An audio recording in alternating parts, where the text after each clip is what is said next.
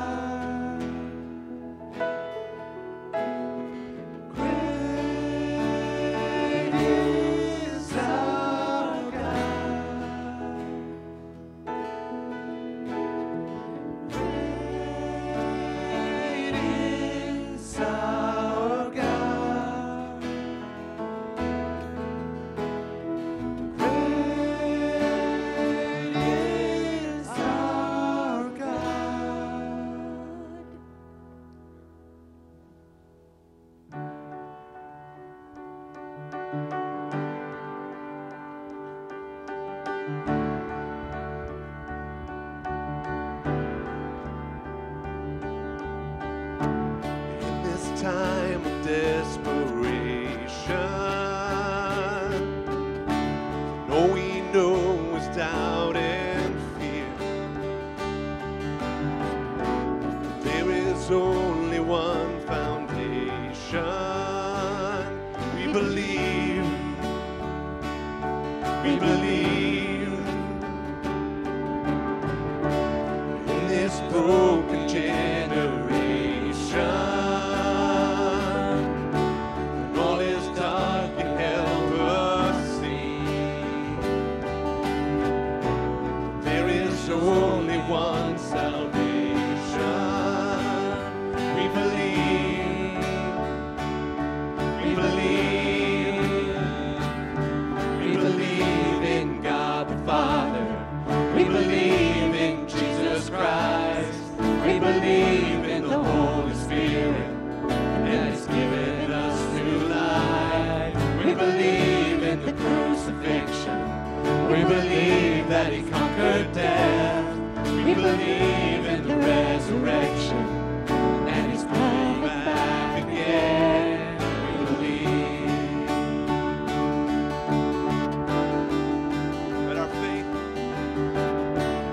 Let our faith be more than anthems, greater than the songs we sing. In our weakness and temptations, we believe. We believe. We believe in God the Father. We believe in Jesus Christ. We believe in the Holy Spirit, and He's given us new life. We believe in the crucifixion. We believe that He conquered death. We believe in the resurrection, and He's coming back again. And the lost being found, and the dead be raised, in the here and now. The loving build, and the church live now. Our God will say, we believe, and the gates of hell will not prevail. In the power of God, there's no one there. Now we know Your love will never fail. We believe in God the Father. We believe in Jesus Christ. We believe in the Holy Spirit, and He's given us new life. We believe in the crucifixion. We believe that He conquered death. We believe in the resurrection, and He's coming back again, back again. He's coming back again. We believe, we believe, we believe. Would you put your hands together for the Lord? Give Him praise.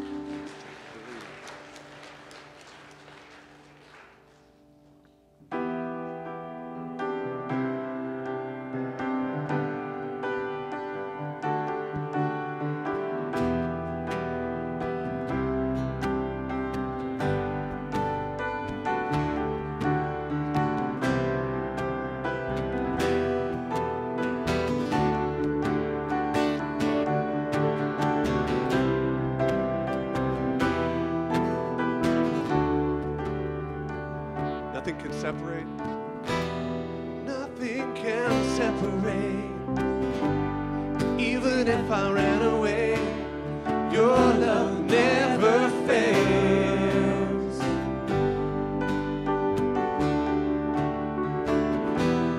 No, I still make mistakes, but You have new mercies for me every day.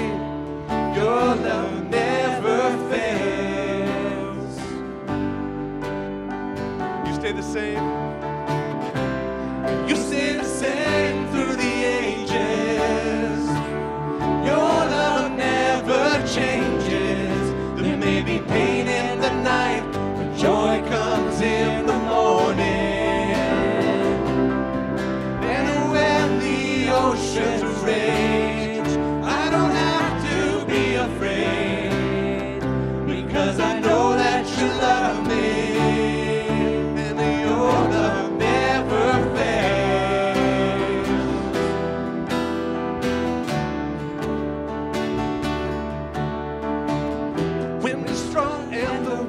sea, but I'm not alone here in these open seas.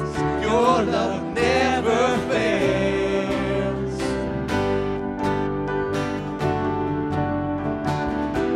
The chasm is far too wide. I never thought I'd reach the other side. Your love never fails. You stay the same. You stay the same through the ages. Your love never changes. There may be pain in the night, but joy comes in the morning. And when the oceans rage, I don't have to be afraid, because I know that you love me. Your love never fails.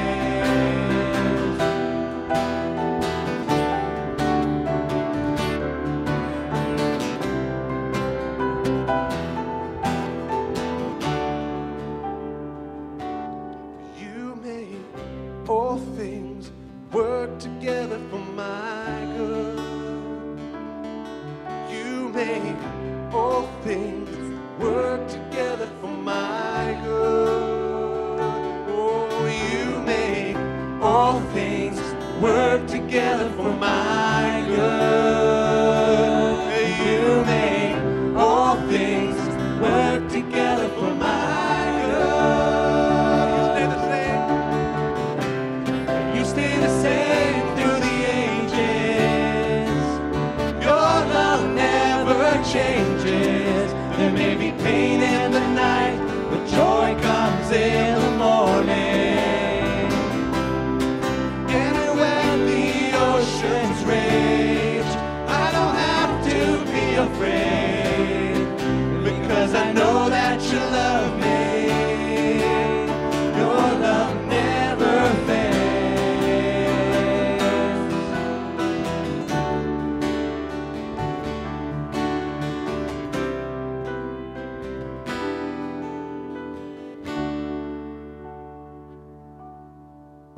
Man, you all may be seated.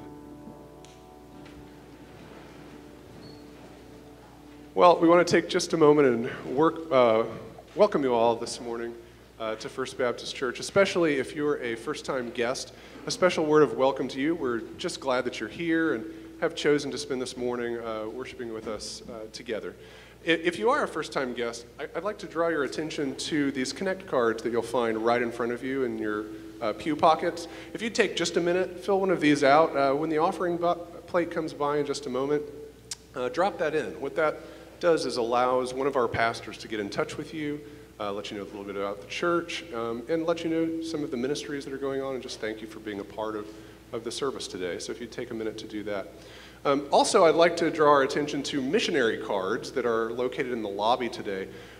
First Baptist Church supports a number of global missionaries, and there have been time and time again where these missionaries have expressed to us their thankfulness for receiving cards on birthdays or anniversaries, just kind of a reminder to them that we are praying for them, that we know that they're out there doing God's work, and it's just an encouragement. So at the end of the service, if you take just a minute of your time to write your name, maybe a little message letting them know that you're thinking about them, that you're praying for them, that would be really appreciated by them, I'm sure. At this time, I'd like to invite Lauren up to the stage. She's going to pray for our offering.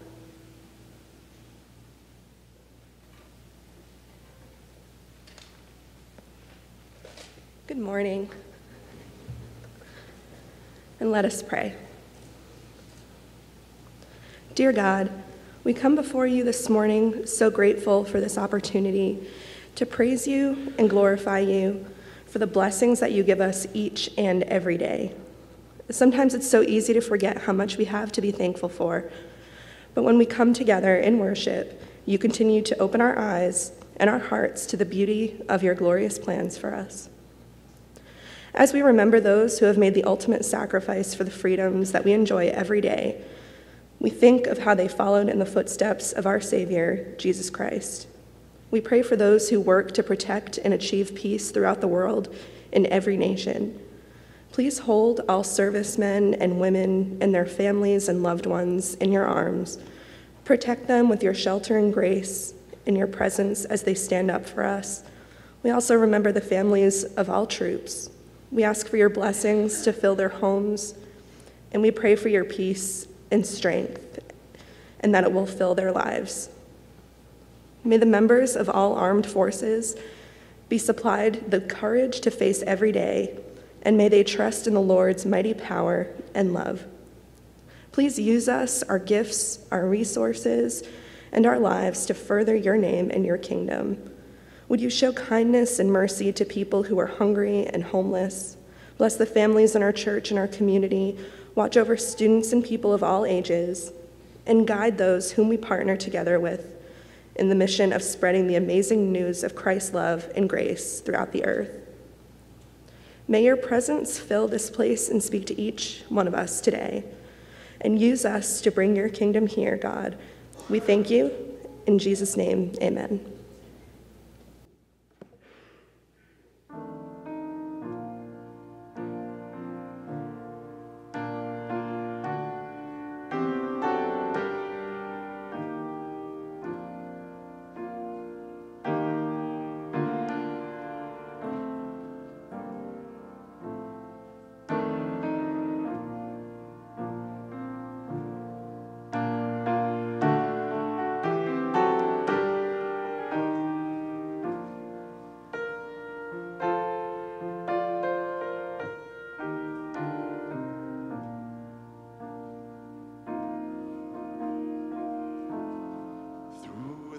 Dark toward the light, through the dark toward the light, we'll still keep moving on.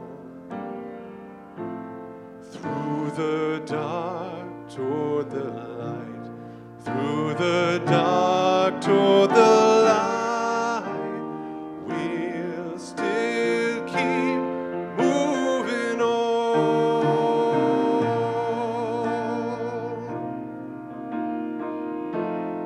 Though the clouds block the sun, though the clouds block the sun, we'll still keep moving on. Though the clouds block the sun, though the clouds block the sun, we'll still keep moving on.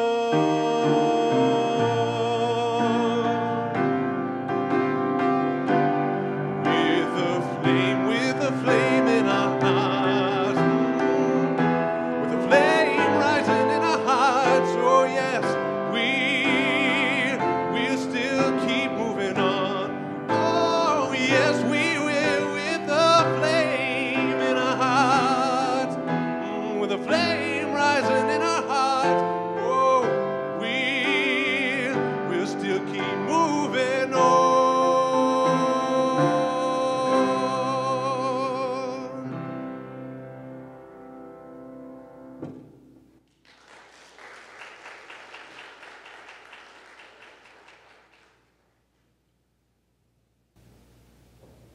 Thank you, David.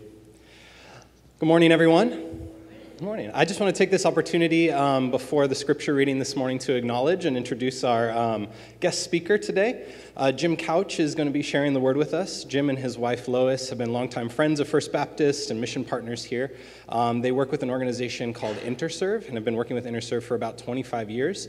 Serving as missionaries in Afghanistan, Pakistan, Thailand, and now they serve as missionary trainers in New Zealand.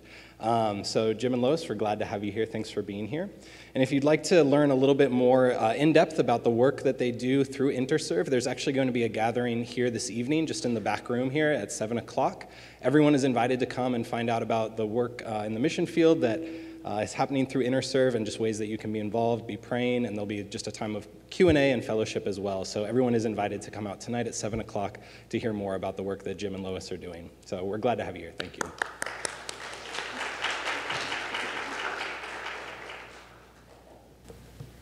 And our scripture reading this morning is going to come from Acts chapter 2, And it's going to be verses 1 through 12, which can be found on page 1078 in the Blue Pew Bibles.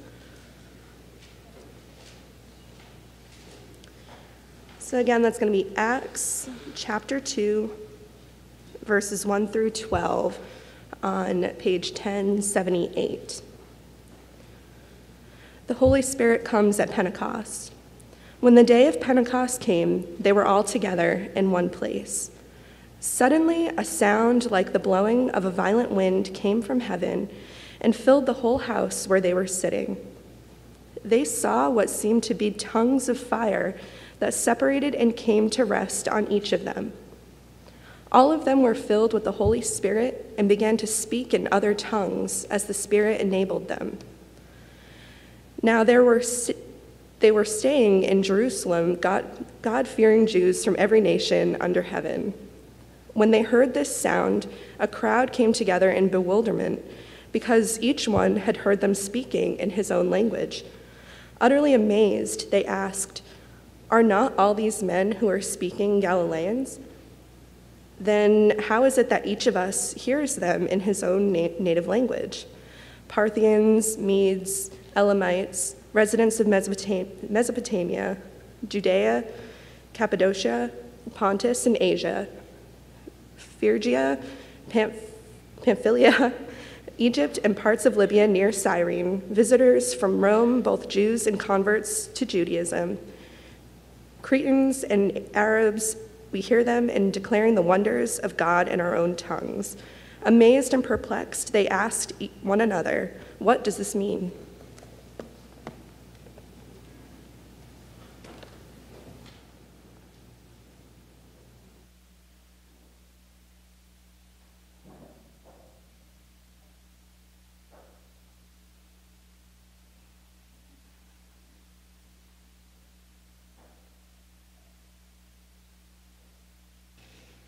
Well, good morning. I hope to partially today answer that question that those people were having. What does this mean?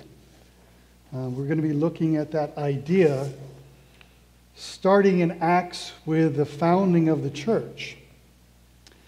And I just am so thankful for this congregation. This is kind of like a highlight of our home assignments to come to Amherst. And I really enjoy the community here. I grew up as a son of a college professor, university professor. First, I was born when Dad was at Penn State, and then he moved down to Virginia Tech, and spent a lot of my time in Blacksburg. It's kind of where I consider my home. So being in college towns is really comfortable for me. It fits really well. And I noticed my daughter has now moved to a college town in England. So it's just kind of nice to be in this community. I love the diversity. I love the people questioning and thinking. And Lois and I have often said that if we didn't live in New Zealand, if we came back to the States, we would probably want to settle in Amherst and be in this church. What do you think of that? Good idea? So if the New Zealand thing doesn't work out, you'll see us showing up. Okay, now you're all saying, missionary to New Zealand. So how did you get that one? Okay. Well, actually, we're some of the first missionaries to New Zealand that InterServe has ever had. And it's because of the changing face of mission that we have these out-of-the-box situations. So we were sent overseas to work in Afghanistan, and we were overseas for 20-plus years, 22, 23 years over there. And then we're now in a phase of our ministry where we're training the next generation of mission workers to work cross-culturally.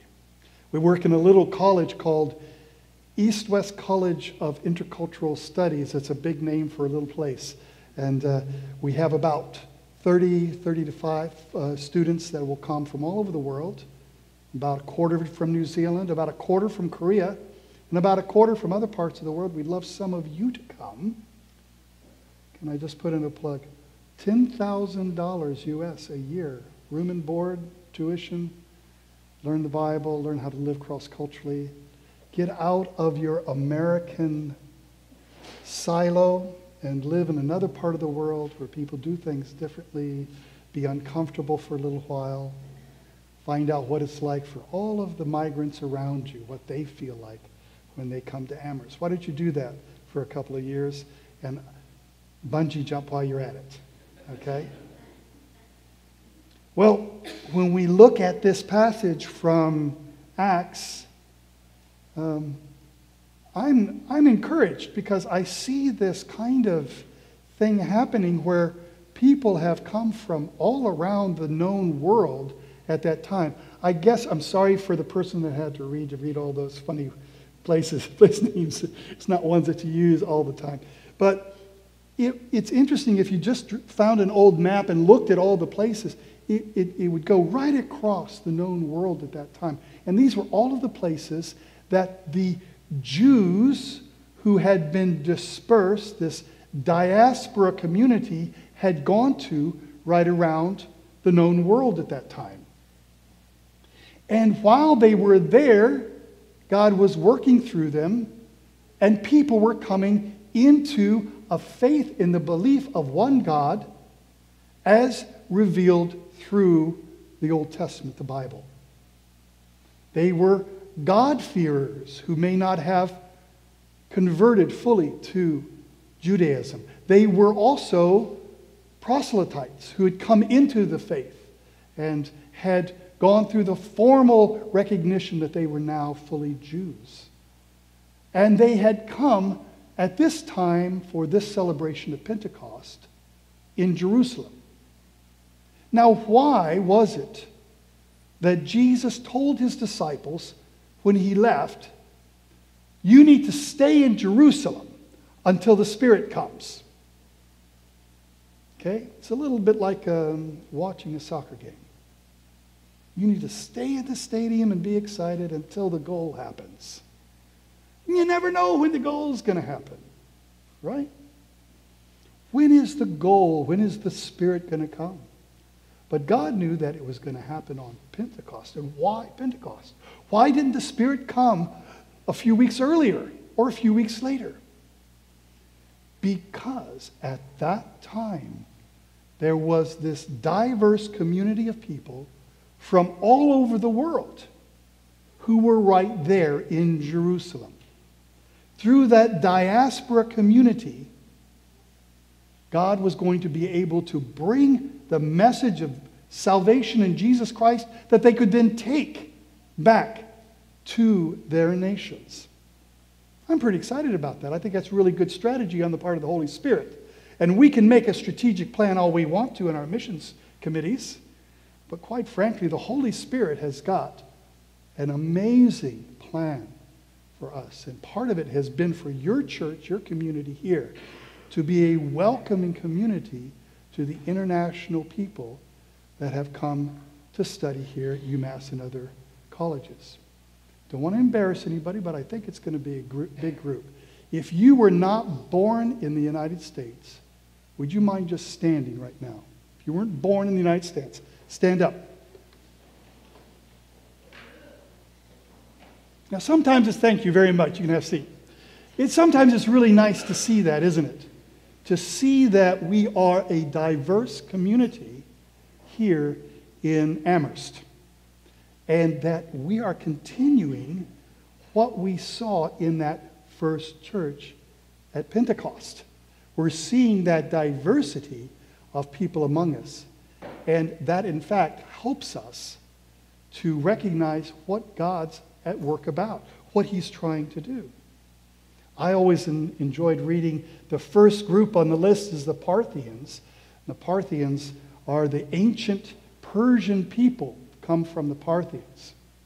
You may know this, that Persians, people, Farsi speakers, they have a hard time with their F's and P's. There was this Afghan we knew, and he was a gardener, and he would say, the potatoes would grow a lot better if they had fertilizer on them. And the F and P kind of get switched. So Farsi, Parsi, they get switched around. So you can see where Persians and the Farsi, the Parsi comes from. But I'm also interested at the bottom of the list. Did you notice? Arab. Do you realize? You ever thought of that? At Pentecost, one of the languages being spoken by God through the gift of tongues was Arabic. Sit with that for a second. What does God care about the Arab peoples? Cares enough to send the Holy Spirit to preach to them on the day of Pentecost in Arabic.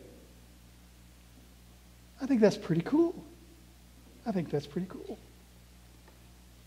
And so here we see in that diversity this opportunity. And I got to tell you, it came to a group of people in the early church who weren't always known for being the most welcoming outside of their own community. The Jewish people haven't always been known for that.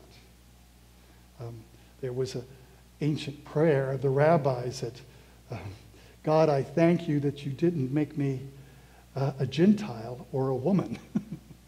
So it was a really, I'm sorry, that was kind of the way that they saw the world. They were so thankful that they were part of God's community and happened to not be a woman. They saw those as two things to be ostracized. Isn't that terrible to have that kind of idea? And if you think about it, think about this experience that happens when Jesus and his disciples are traveling to Jerusalem.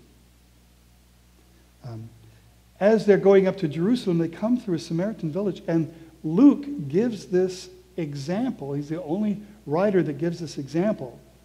In Luke 9, 51 through 56, he says, when the days drew near for him to be taken up, he set his face to go to Jerusalem. He sent messengers ahead of him, who went and entered a village of Samaritans to make preparations for him. But the people did not receive him because his face was set towards Jerusalem. And when his disciples, James and John, saw it, they said, Lord, do you want us to tell fire to come down from heaven and consume them? But he turned and rebuked them, and they went on to another village. Very interesting little story of something that was happening in that group that shows to us this animosity that Jews had towards the Samaritans. They would often avoid Samaria altogether to get to Jerusalem from Galilee. You'd go way out into all of the Roman world and the Greek, the 10 cities across the Jordan, and come down to come in to avoid going through Samaria. Why? Well, the Samaritans had taken the traditional faith and belief and they twisted it and they turned it and they made it to fit, and they brought in other stuff that was localized, and they became a polluting influence for the puritanical Jews who in Babylon had learned how to truly understand the Word of God and to keep things going, and they had got this Talmud organized, and they came back and they were separating themselves from those groups. A little bit like us, Christians and the Muslims, who have denied the person and work of Christ and claim that he's only a prophet. And so we also, I would say, have a little bit of a problem with Muslims. Can I say that? I don't know if any of you agree. No, Jim, you're up in the north now. You're not down in the south. We're progressive up here. We're fine with them as long as they're someplace else. No, we have a historic problem, the Church of Jesus Christ, with the Muslim world. It's historic. It's been wars. We've had wars against them. There's a lot of anger and there's a lot of baggage in our relationships. I'm going to tell you something that's going to freak you out. I bet you've never had a missionary stand here, particularly who's worked in the Muslim world. Do you know that my 2 daughters have fallen in love? One is married and one is marrying a guy who've come out of the Muslim world, and they haven't come to Christ yet.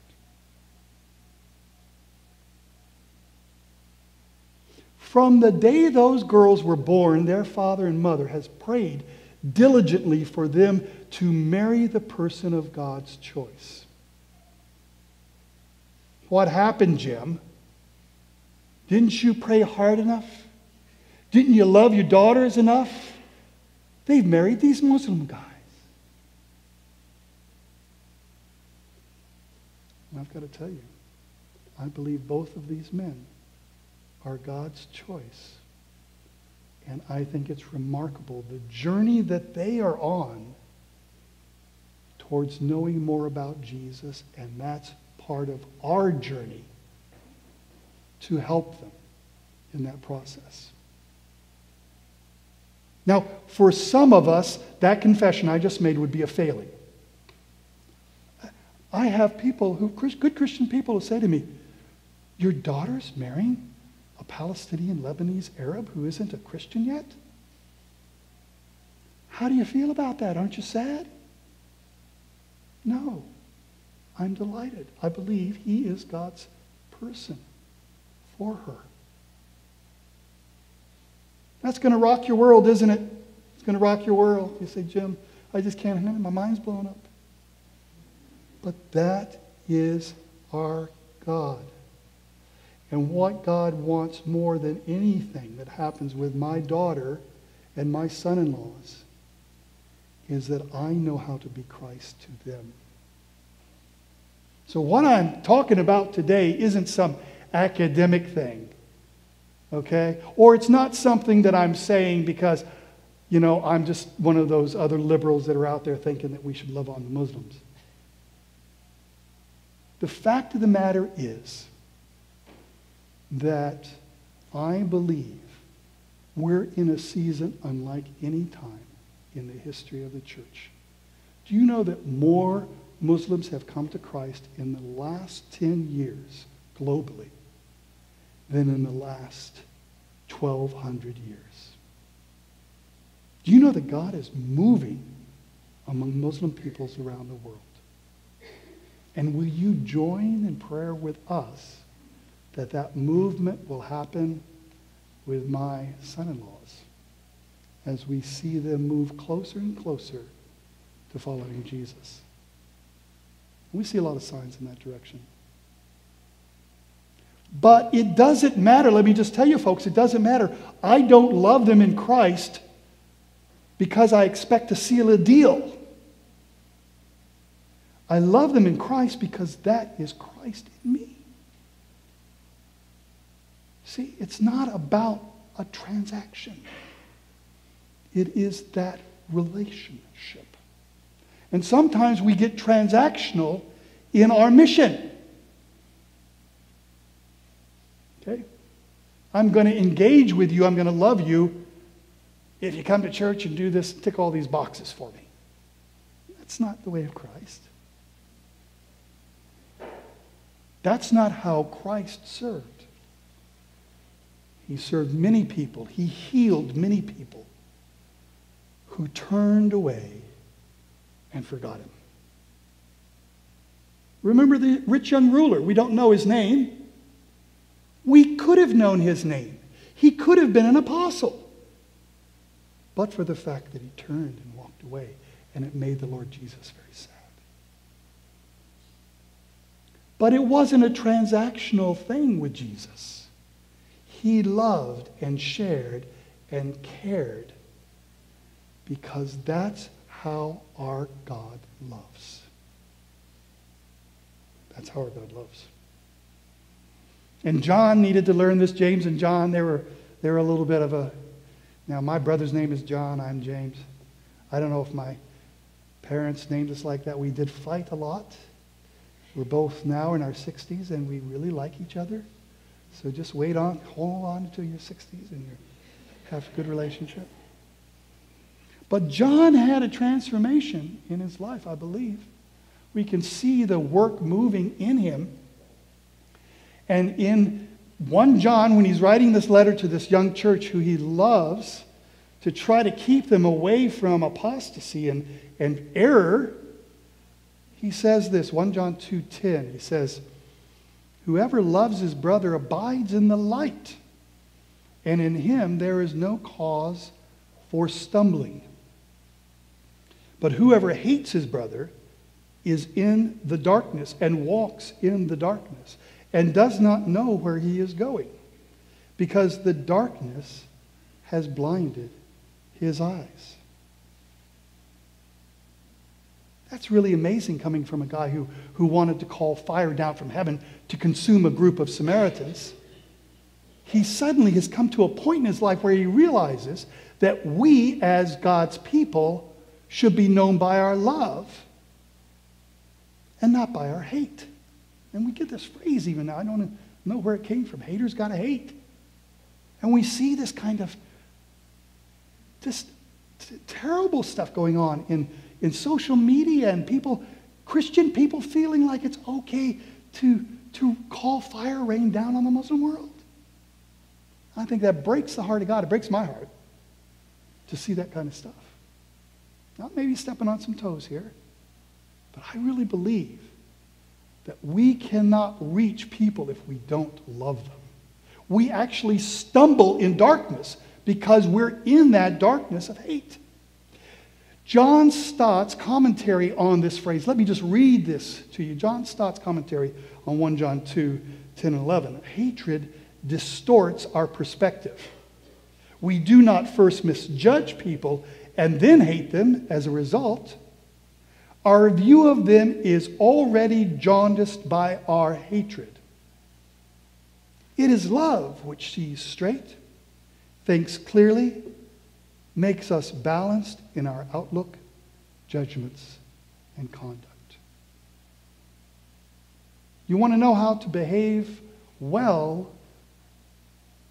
Behave out of love. When you see a Muslim woman wearing the hijab, wearing a head covering, what does your heart tell you? Why is he doing that? Doesn't she know she's free? She's in America now. She doesn't have to wear that thing. Isn't that interesting? I have people all the time asking me the thing about they're worried so much about this veil. Just a little bit of veil. Brothers and sisters, if we could get in a time machine and just turn this church back about 100 years, every woman in this room would be wearing a head covering. We forget our own history. We forget our own worldviews that we've contained, we've held. And we're not patient with others to work it out. Do you know when a woman is wearing a veil, she is saying, I believe in God. You want to rip that from her? You have imposed your impression that her family is forcing her to do this, and her husband or father is oppressing her, and you have this narrative that you've been given to place on her. Friends, you need to listen to her. You need to talk to her. You need to ask her, why do you wear the veil? And she says, because I believe in God.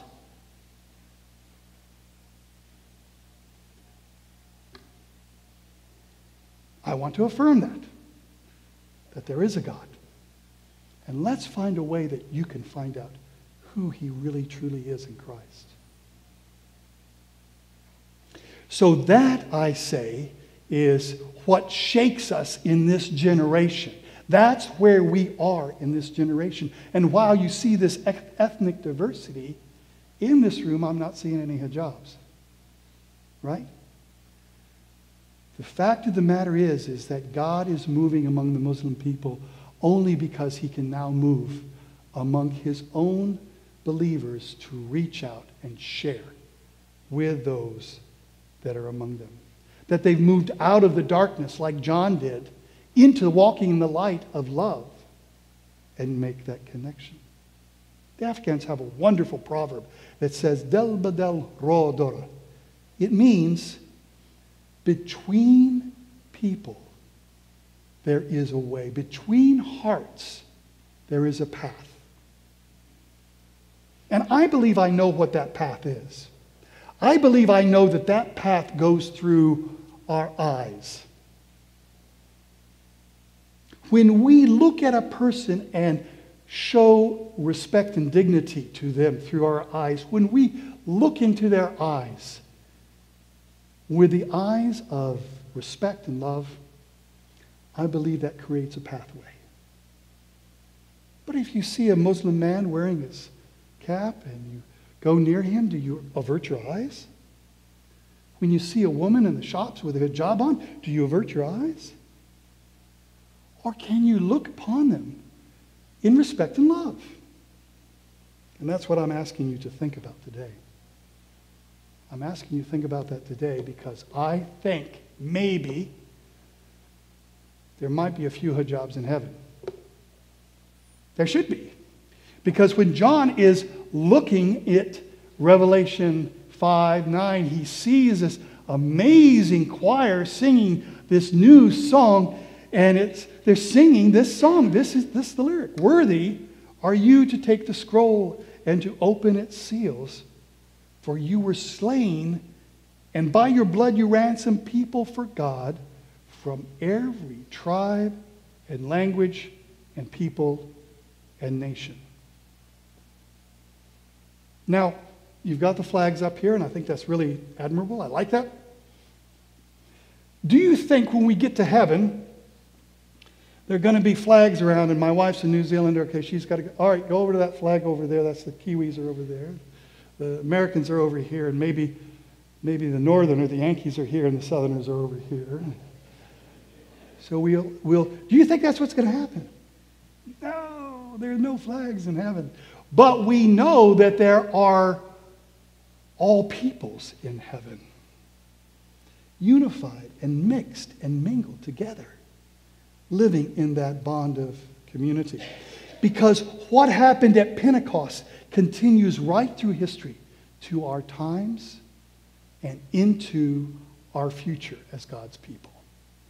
That's where we're going. And if you don't like it, if you're uncomfortable being around people who are ethnically diverse than you better think about heaven as if you're ready for it, because that's the way it's going to be.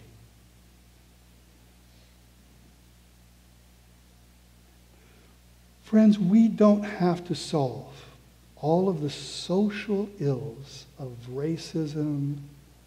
We don't have to solve everybody else's problem. We don't have to get on the internet. We don't have to get on Facebook and pull anybody down, because we have no control over others. There's only one person that we have any capacity to bring change about in, and that's ourselves.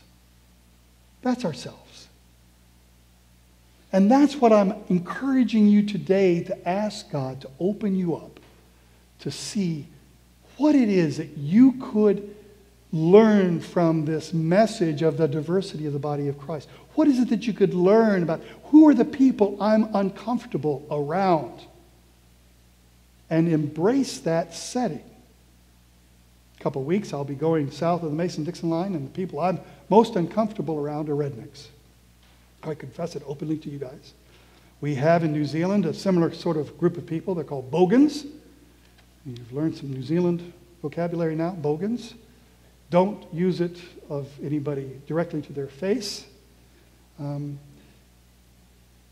I have a problem with that, and I was in a parking space a couple of months ago in New Zealand where I was pulling out of the parking space, and I had to stop because this guy in his big pickup truck was sitting there.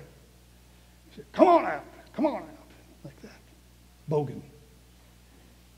So I pulled out, and as I drove past him, my car window was open and his car window was open, and I was averting my eyes. He said, you're welcome, he says through the window.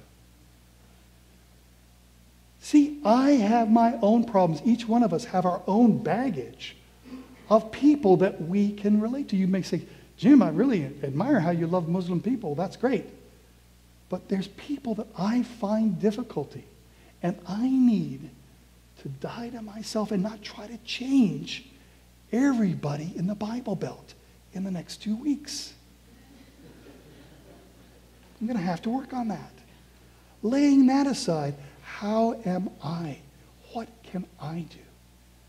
What is God teaching me? And how can I be the channel of his love? And del bedel rodora, have a way to the hearts of each person I need. May God give us that grace. Really, guys, may God give us that grace to always be walking in a place where His Spirit is enabling us to die to ourself and live for Him. Let's pray. Father God, I want to thank you so much for this community, how far they've gone in welcoming and accepting people from diverse backgrounds. But you know, each one of us have those issues, those people in our lives, those situations that we find uncomfortable, and we have a hard time seeing that person as you see them. I would ask you, Lord God, to come by your grace into our lives and move that situation aside. And I join with my friends here as I've asked them to pray for my son-in-law Shani and my soon-to-be son-in-law Abdul. Move them by your grace. We're all agreeing in prayer right now. Move them by your grace to a full understanding of the person and work of Jesus Christ, that they may come to your feet and acknowledge you as Lord and Savior. May you be working in the lives of Muslims here in this community. May you be working at the universities among Muslims. May you be working in our lives among those that we find unlovely. And in those places we know that you have hidden what Mother Teresa called your distressing disguise, that we may come into that place and see you in that other person, to love that other person, and to see our hearts as an avenue for your Spirit of grace. We pray in Christ's name. Amen. Would you stand?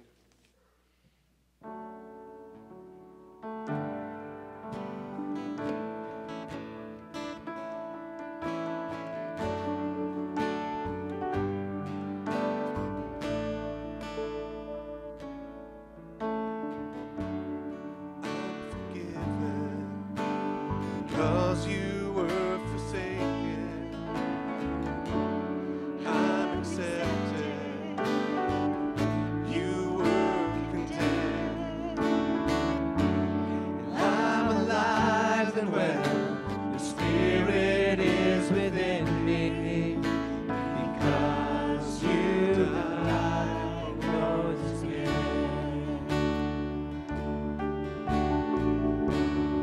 I'm forgiven.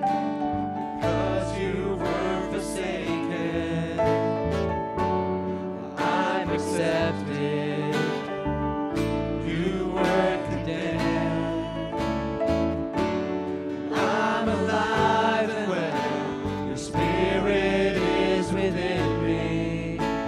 Because you died and rose again. Amazing love, how can it be that you, my King, would die for me? Amazing love, I know it's true. It's my joy to honor you in all I do. I honor you. I'm forgiven because you were forsaken.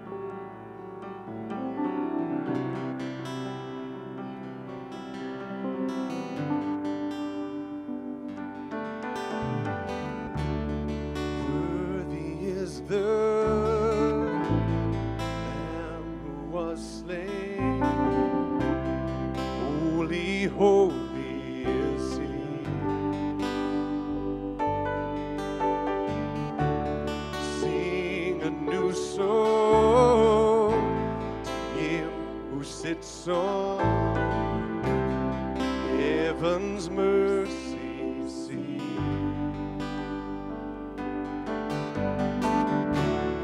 Holy, holy, holy is the Lord God Almighty, who was and is to come. With all creation I sing praise to the King of Kings. You are my everything, and I will adore you.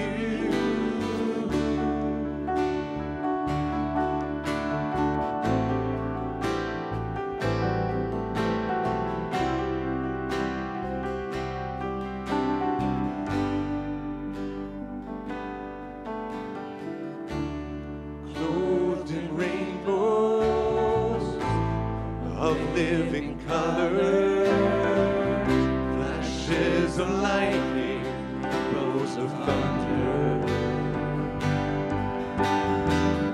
blessing and honor, strength and glory and power be to you, the only wise King. Holy, holy, holy is the Lord God Almighty, who was and is to come. With all creation I sing praise to the King of Kings. You are my everything, and I will adore you.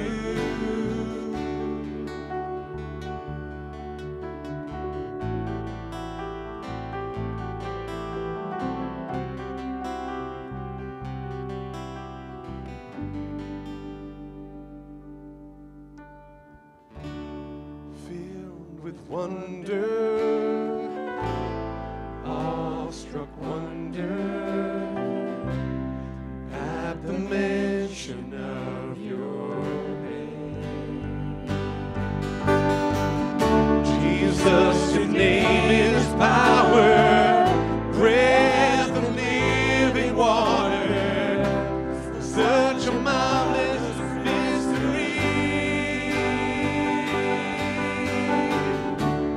Holy, holy, holy is the Lord God Almighty, who was and is to come. With all creation I sing praise to the King of Kings. You are my everything, and I will adore you.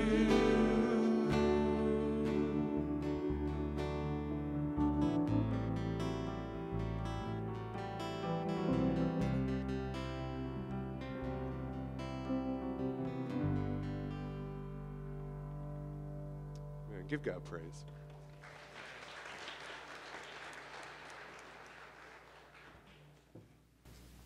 Please be seated. I would like to invite Pastor Josh and his family to come forward, and I would also like to invite our deacon team to come forward. Thank you.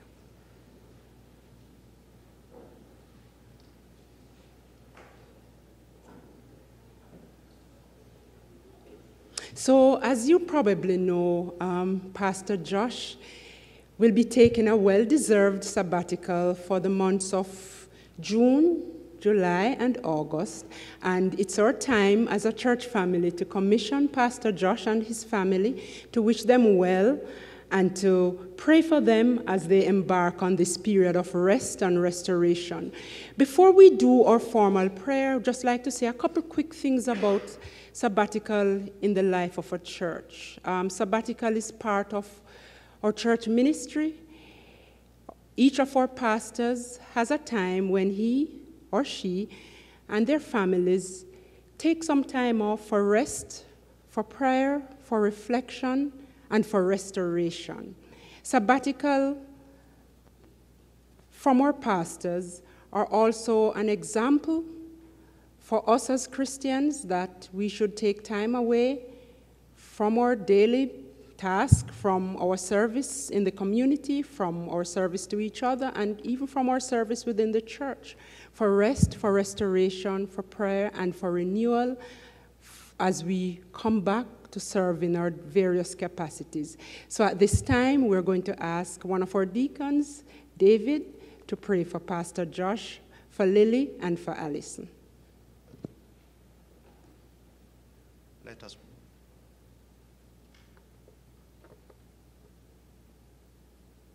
Hello.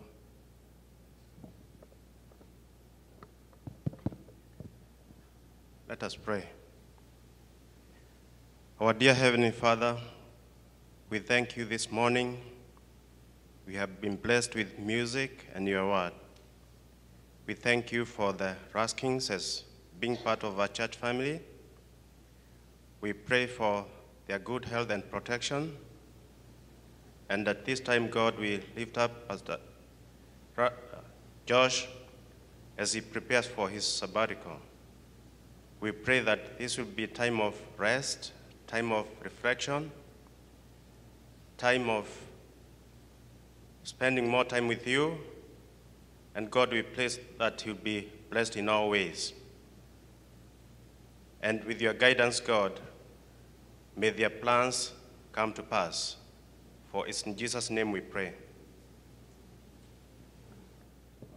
Thank you, David. God bless you, Raskin family, and church. May you go in God's peace. Thank you.